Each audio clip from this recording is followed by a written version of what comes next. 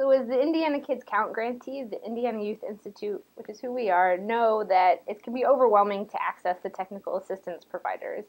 But it can really make an impact on your organization. So we're going to show you a few places that we've used over time in different ways. For instance, as the Kids Count coordinator, I have used the Population Reference Bureau to double check on some state level data in our data book. And I've also used Valier in terms of the data center and figuring out whether, our school districts need to be taken down or how to fix certain data that we needed their help with on the data center.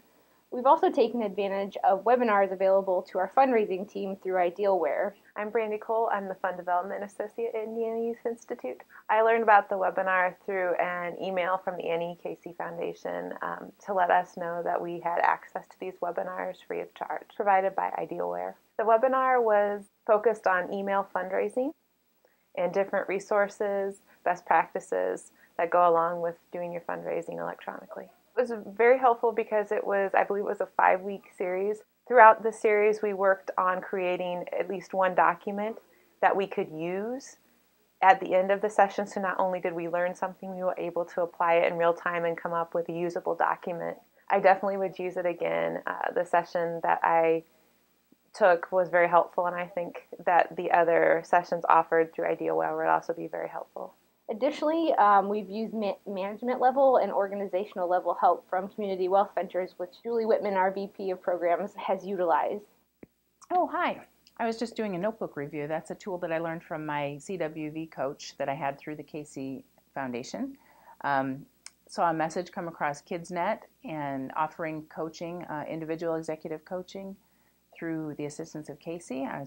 Went on the webinar and learned about it, and it looked like a great opportunity, exactly what I needed. So I signed up and was selected, and boy did I learn some things from my coach.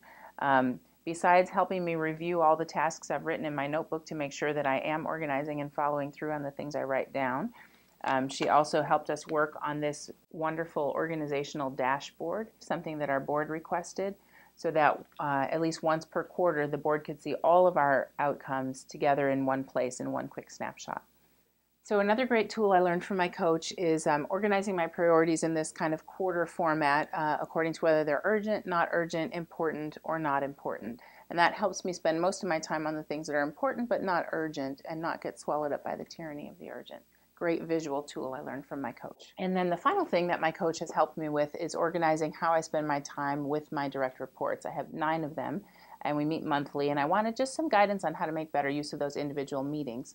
So she provided me with some tips and ideas in a form, and I've now got them organized into a binder for each direct report, which I think is helping me better stay on top of being prepared for those meetings and then following up afterwards.